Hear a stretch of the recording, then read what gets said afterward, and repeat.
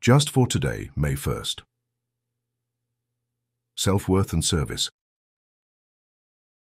Being involved in service makes me feel worthwhile. Basic text, page 212.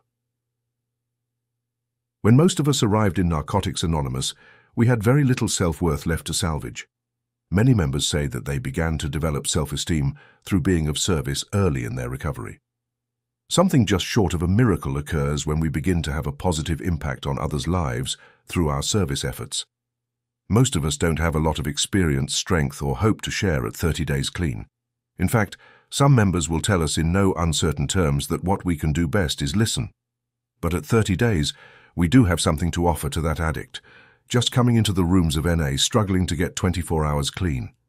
The very newest NA member, the one with only a desire to stop using and none of the tools, can hardly imagine anyone staying clean for a year, or 2 years, or 10.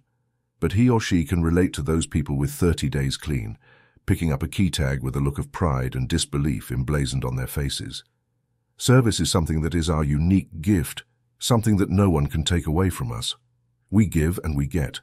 Through service, many of us start on the sometimes long road back to becoming productive members of society. Just for today, I will be grateful for the opportunity to be of service.